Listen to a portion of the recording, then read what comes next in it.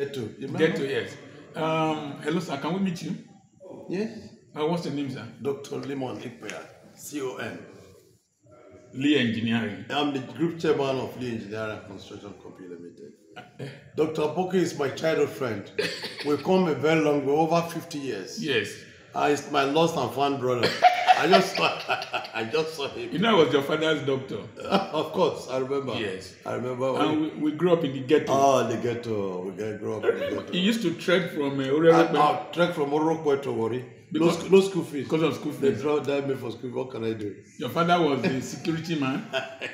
My father was also a security man. And we are here. We are here. We give all glory to God. All glory go to God. God bless you, sir. I'm blessed too. Bless you, bless you. Bless you, bless you.